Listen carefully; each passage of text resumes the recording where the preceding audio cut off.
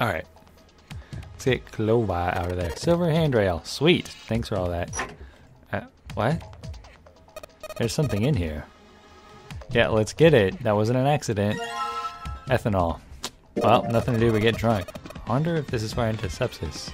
Oh, it says anhydrous ethanol. Oh. Anhydrous, is that different from the regular ethanol? Come on, that's common knowledge. Anhydrous ethanol is a powerful cleaner. You can even erase marks left by a permanent marker. Yeah, and not recommended for drinking, by the way. Well, I guess that's all there is.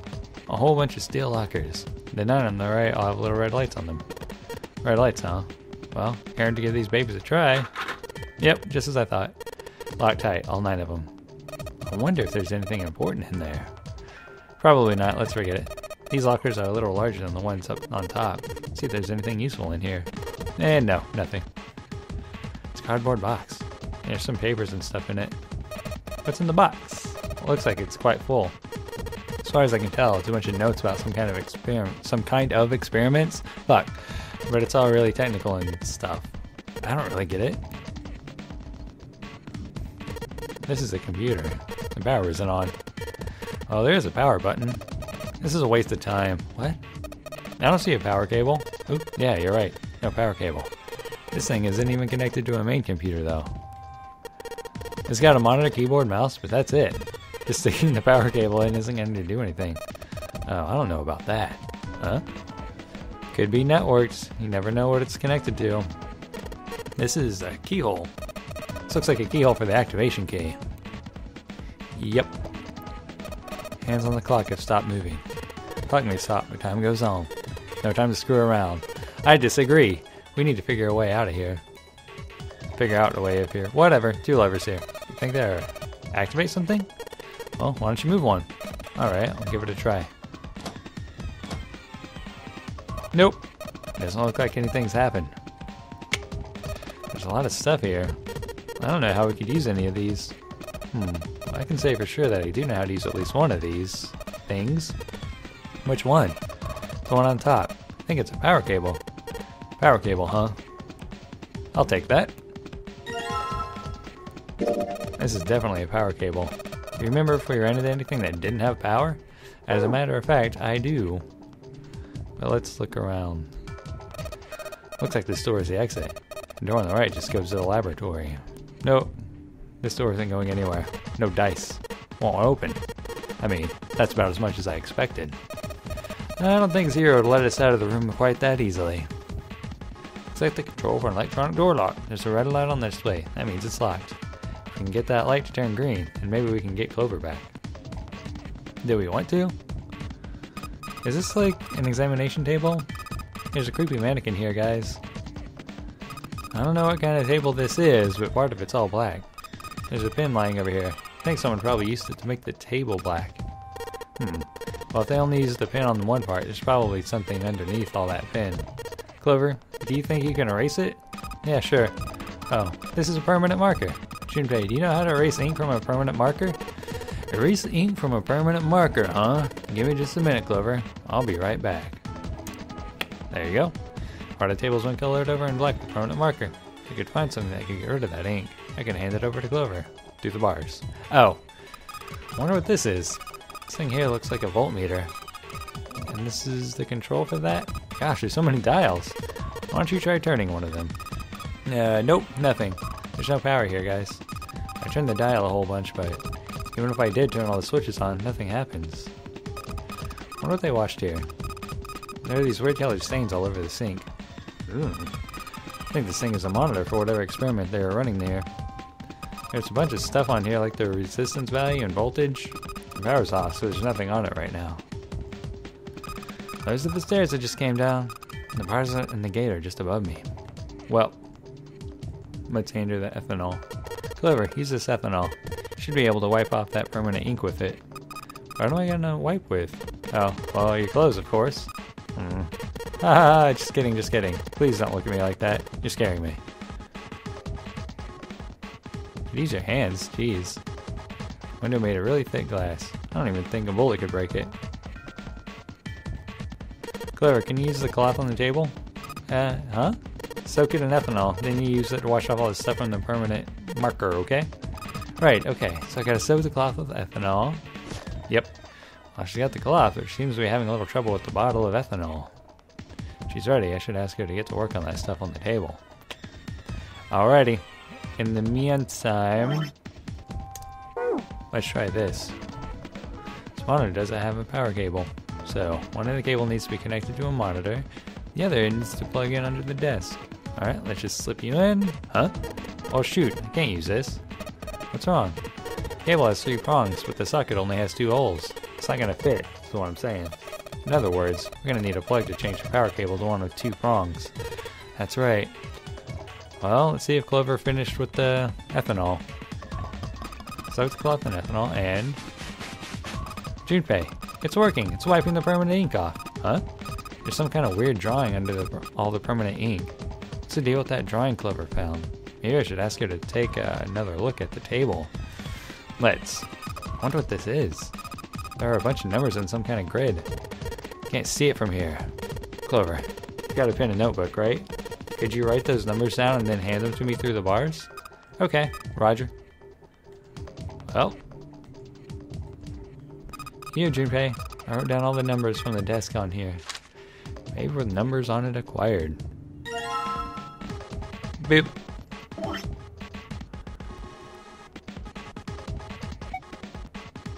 Is this Sudoku? 7, 8, 7. I wonder.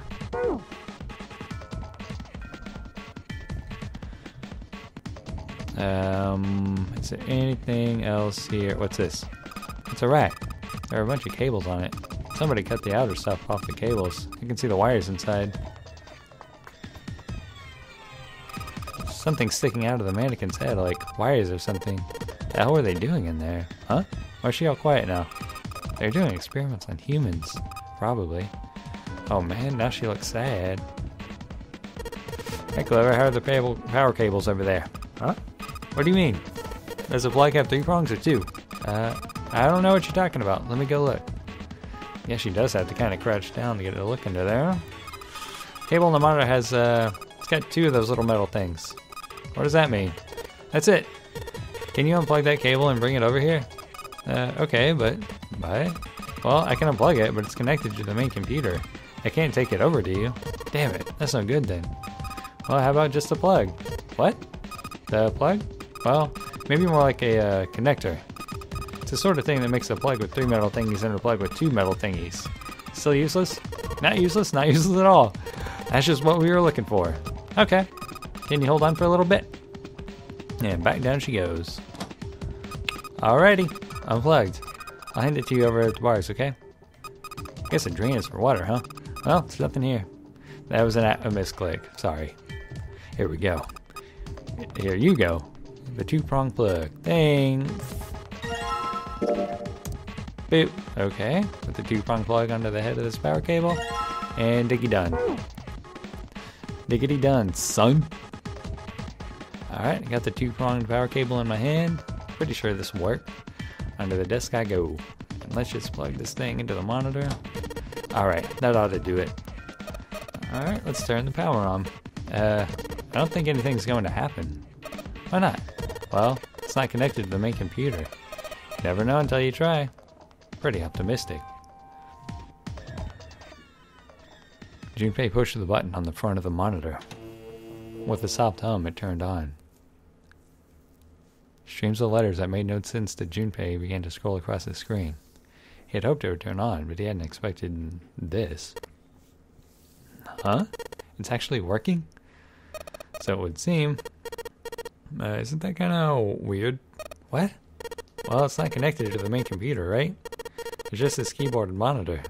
The only cable connected to this thing is the power cable we just plugged in. So why is it working? Maybe it's a wireless display.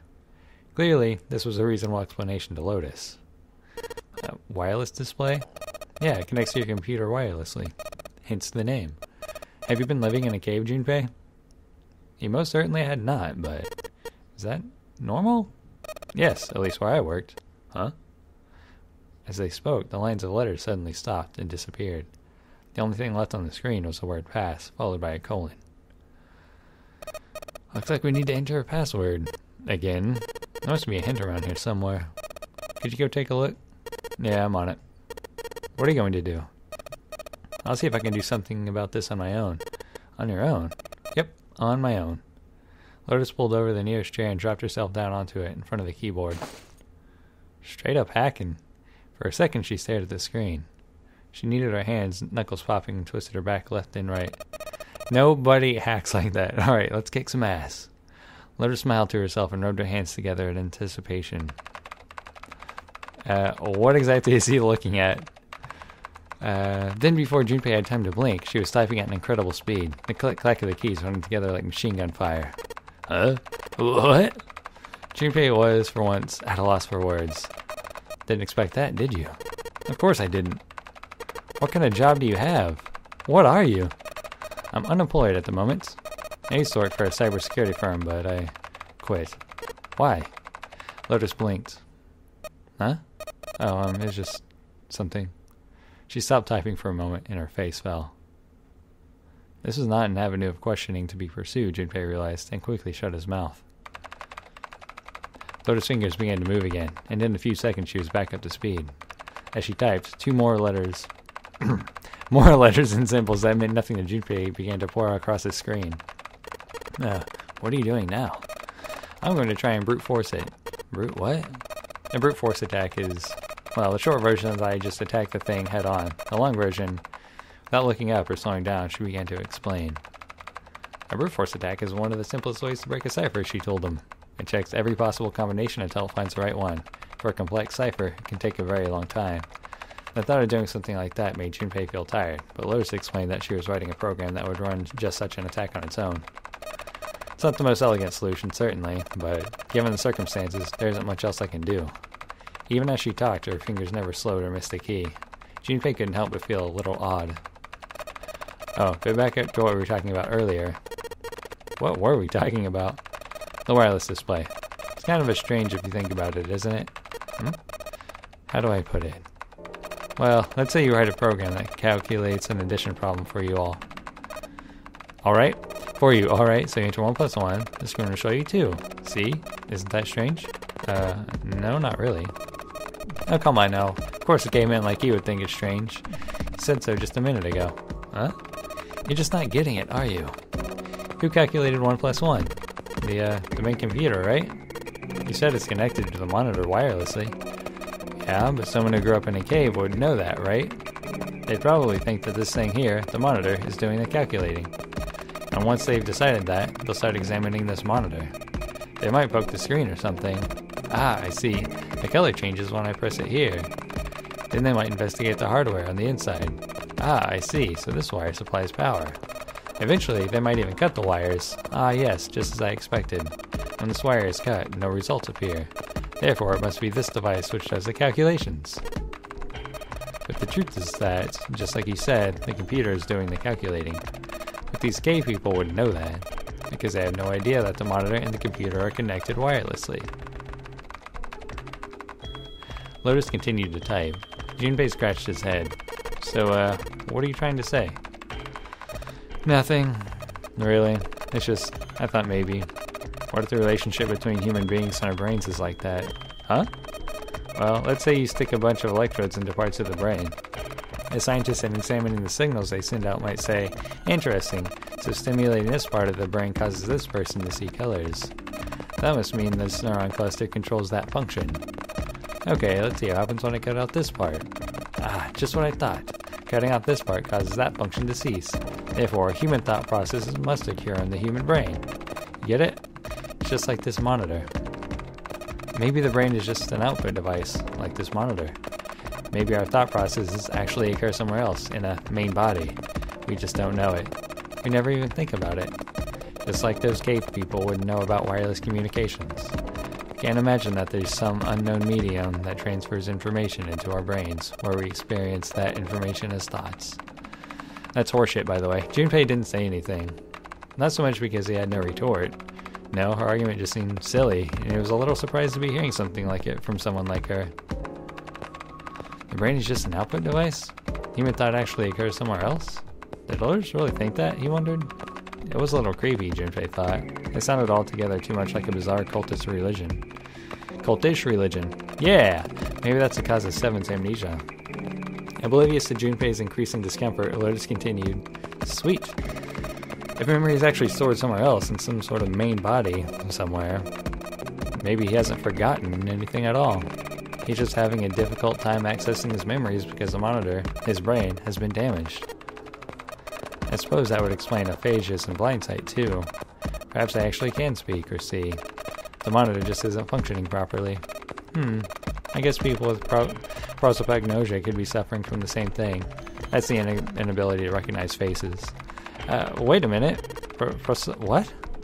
He knew what aphasia was from watching medical dramas on TV, and blind sight was easy enough to guess, and he'd never heard the word prosopagnosia before.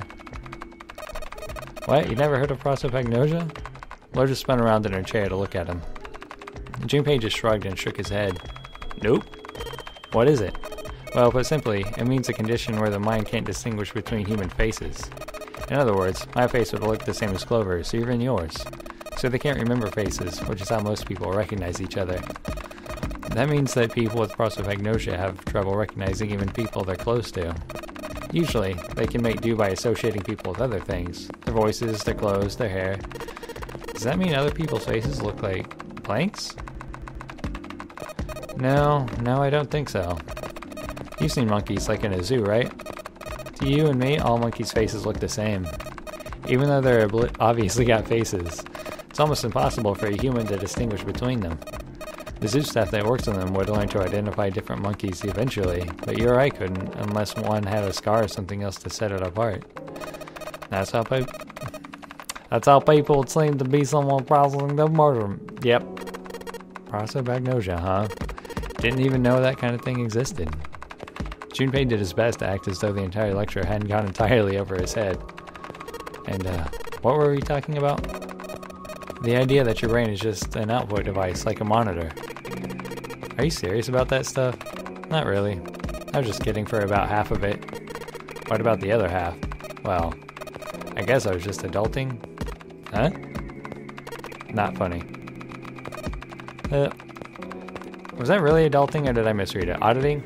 Lotus's smile had something rather masochistic to it. Something more than a story made up out of boredom. Don't take it seriously. It was the first thing that came to mind, and I just talked about it to kill time. But it looks like I don't need to talk anymore. Why? I don't have to kill time any longer. I like her hair. As she spoke, Lotus raised her right arm high and brought it down on the enter key. The program took only seconds to analyze the system. Chunks of text flickered on and off in quick succession, and then a line of numbers appeared, blinked, and disappeared. The screen cleared, and all that was left was the word accepted. Piece of cake. Lotus would clearly have patted herself on the back, if it would not have made her look entirely ridiculous. After a few seconds, the accepted disappeared, to be replaced with... Boop. 9 squares, arranged in a 3x3 square. What the hell is that? No idea. Looks like a puzzle. Solved it. Suddenly, Lotus stood up. Huh? Aren't you gonna, I don't know, do more computer stuff? I can't do anymore. It won't let me do any more programming. See? The keyboard? Nothing. So, there's nothing more I can do. Well, I guess I'll leave this to you then, Junpei. What? Let me take a break, alright? I did my part. Fair enough. He wasn't sure what to say to that. She certainly had done her part. In fact, without Lotus, they probably would have run completely aground. I shouldn't rely on other people so much, Junpei thought to himself. From here on out, he told himself, he would rely on no one else. Junpei crossed his arms and stared at the puzzle shown on the screen.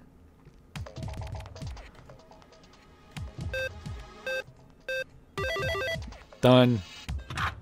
Get that weak-ass shit out of here. Alright, I solved it. Did you hear a noise just now? Yeah, I did. It sounded like something unlocking. Where did it come from? I don't know. Look, Junpei. The lights on the lockers are green. Then you must have unlocked it with the computer puzzle. What's in here? Keys? There's more than one key in here. This one is small. It looks like it goes to some sort of machine. And this one has the Earth symbol on it. I think the Earth symbol matches a keyhole and a door on the A deck. Well, if that's the case, we probably don't need the Earth key right now. Alright then, Earth key. I'll just tuck you away deep in my pocket. As for the other key, you got it. It was just at that moment that he heard a voice behind him. It was Clover. Hey Junpei, you have a minute? He put the puzzle aside for the moment and walked over to Clover. What's up, girl? I wanted to ask you something. Junpei, you went to door 5 with my brother, right? Did you hear him say, like, anything weird? Why is she asking me this? Junpei wondered. The more he thought about it, however, the more it made sense.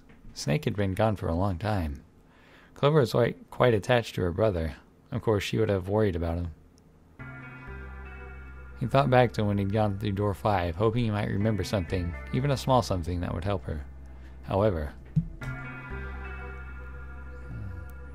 Sorry, Clover. I can't really think of anything.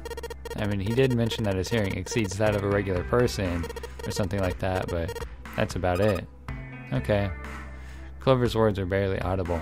She nodded vaguely to Junpei and turned to walk away. Hey, wait a minute. Look, I don't know if I should ask you things, but if you don't mind, I was hoping you could tell me if, Snake, was he born? You talking about his eyes? Yeah. No. He wasn't born blind. When he was a kid, he got in an accident. A really bad car accident. He couldn't see after that. And his arm... His arm? Yeah. My brother's left arm is it's not like a normal person's arm. It's fake. It's not a real arm. The accident hurt him really bad. To save him, they had to cut off his arm. Yeah. He does move it, though. Is that all you wanted to ask me? Talking about her brother had clearly taken a great deal out of Clover. Junpei nodded. Look, I'm sorry for making you talk about all that painful stuff. Clover only shook her head and walked off down the stairs. Word up.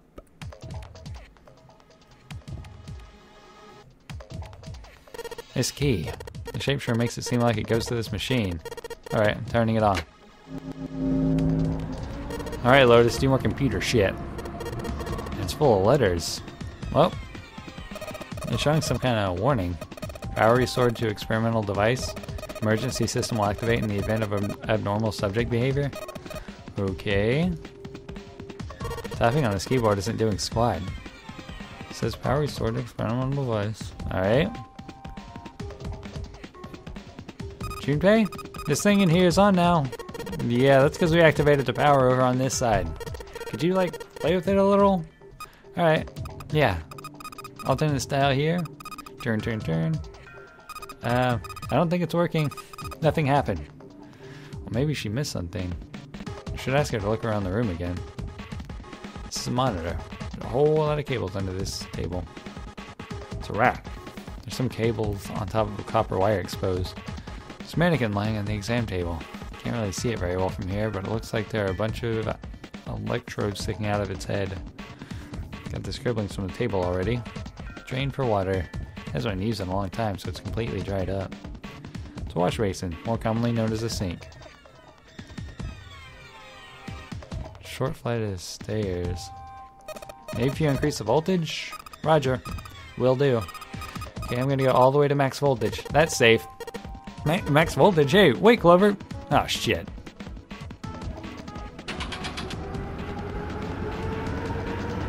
Oh, what? I think,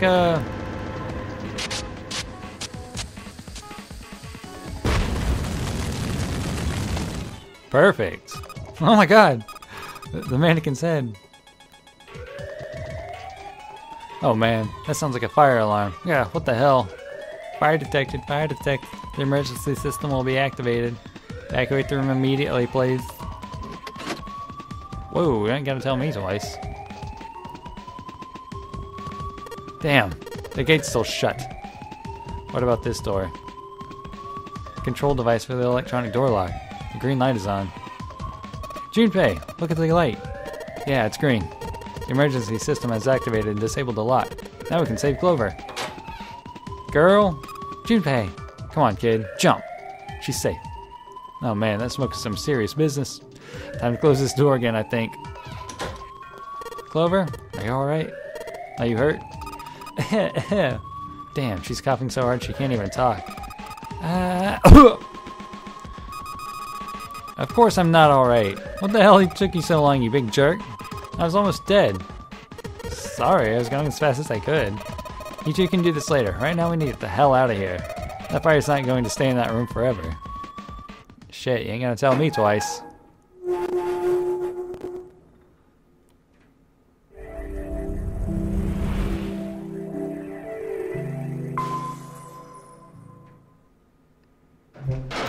Owned. Later, boners.